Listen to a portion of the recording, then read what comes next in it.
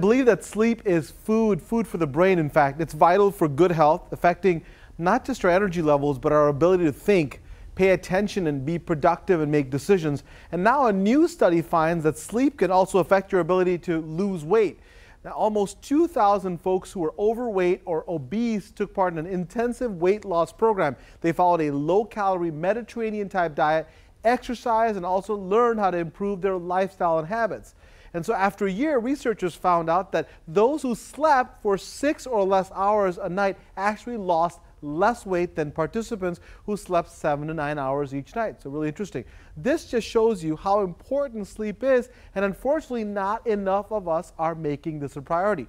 So to help you lose a few pounds while getting a good night's sleep, here are my prescriptions. First of all, create a sleep schedule where you go to bed and get up at the same time every day. This includes weekends too, folks. Also, avoid alcohol, caffeine, big meals, and cigarettes in the evening. All of these can disrupt your sleep. And if you're hungry, try a light snack about 45 minutes before going to bed.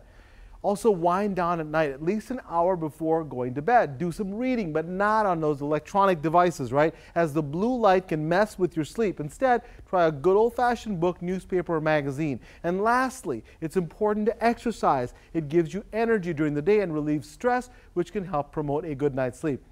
Now, if you make these lifestyle changes and still have trouble sleeping, please talk to your doctor. You could have some underlying issues like sleep apnea or restless leg syndrome. For 7 Action News, I'm Dr. Partha Nandi.